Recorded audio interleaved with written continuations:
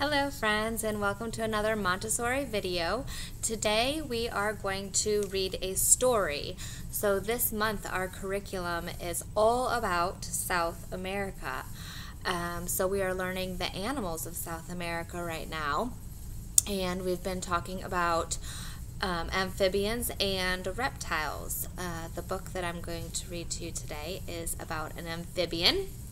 It is a frog, and amphibians are animals that live both on water or on land and in water. So they start in water and they have gills, and then they transform, just like a butterfly transforms from a caterpillar to a butterfly as they grow older. The amphibian grows from a gill-breathing animal that can breathe underwater to an air-breathing animal that has lungs. So we are going to learn all about the frog today, and you have to bear with me because I have never read a story in front of a camera. So I will, like I do in circle time, I will read the page and then I will show you.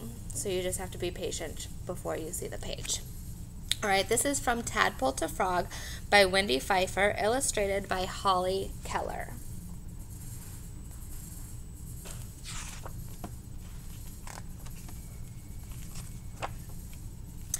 This is a frog pond, but where are the frogs?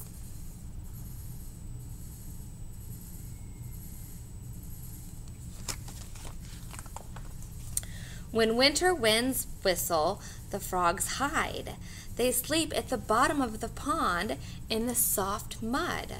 Frogs hibernate in their hideaway all winter long. Remember what hibernate means? It means to rest.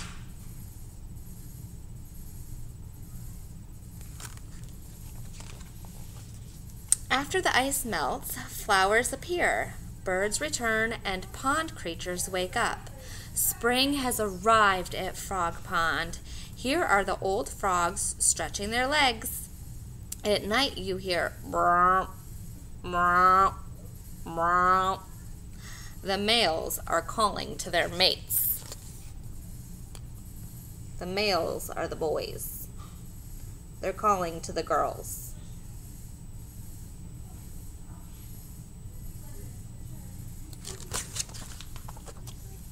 The females hear the call. The male hugs his mate. He fertilizes her eggs as she lays them in the water. Thousands of soft, jelly-covered eggs cling together in cold water. In about 10 days, the eggs hatch. The pond comes alive with thousands of tiny tadpoles. They wiggle their tails and breathe underwater with gills, just like a fish. They're not a frog yet. They're just a little tadpole. You can see the frog and the eggs. And here are the eggs hatching. And 2 tadpoles. These are all the tadpoles. During the summer, the tadpoles swim about eating water plants. But water beetles, snakes, and birds are eating too. They're eating tasty tadpoles. Uh-oh, tadpoles have predators.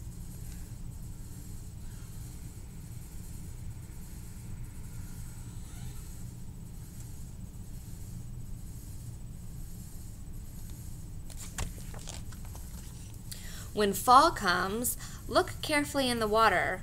Are any tadpoles left?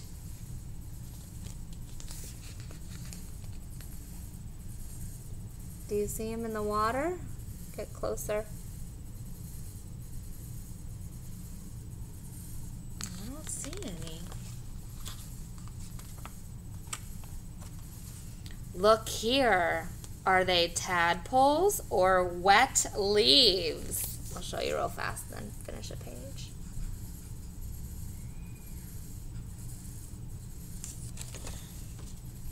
They're brownish speckled tadpoles. Hundreds of them float by with the brownish speckled leaves. Eating and swimming, swimming and eating, the tadpoles grow fast. Look at that. Those leaves are like camouflage. They help the tadpoles stay alive.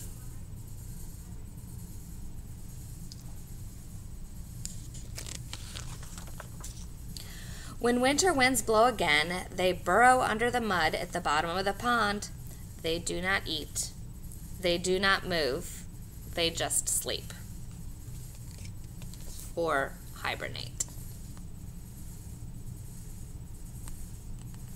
See them hiding under there, under the mud?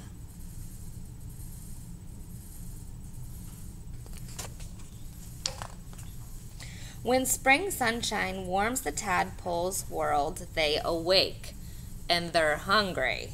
So they swim and eat and swim. Tiny hind legs begin to sprout. They grow longer and stronger, while the tail grows shorter. Look at that. These little tadpoles have legs now. Back legs. The hind legs are called they're called hind legs because they're the back legs. They don't have front legs yet.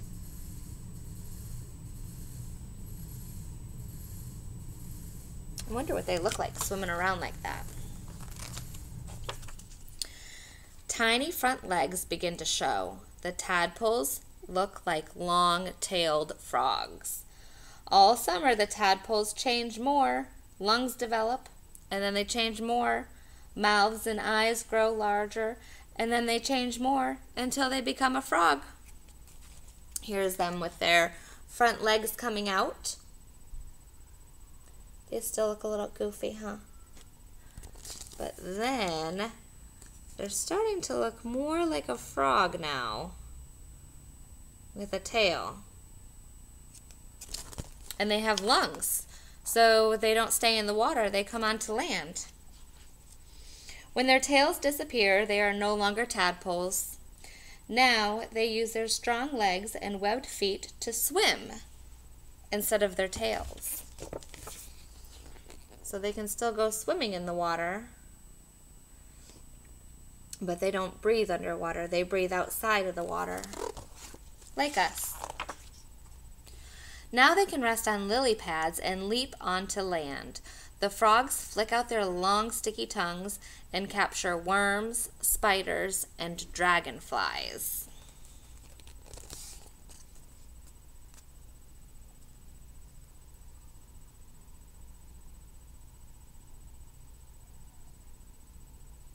That looks like a dragonfly. Now, where are the frogs? Oh, show me. Do you see them? Do you see them hiding in there? And now they are going to be the predators for what? What do frogs eat? Bugs. That's right, they eat bugs. Slowly the days grow colder, winter winds blow, birds fly south. Once again, the pond creatures hibernate. Where are the frogs now?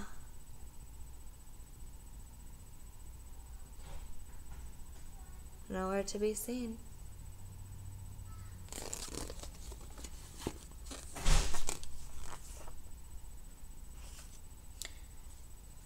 The end. In the back of this book, they actually have pictures of different kinds of frogs that we talked about during circle time. Up here, well, let's start over here. This is a leopard or grass frog, and this is in the United States. This is the only one I know for sure of that's in the United States. This is a pickerel frog down here, this brown one. And this is a wood frog and a spring peeper. He makes a peeping sound. That's how he gets his name. And then this one is a gray tree frog. I know that we have a lot of green tree frogs. I have never seen a gray tree frog here. But it is spring right now, so we do have a lot of rain going on. Maybe not this week, but I know we had a lot of rain last week. And when it rains, the frogs like to come out, and they make lots of noise, and they find lots of bugs. So maybe after a good rain during the day, you can go outside and you can look for your own frog.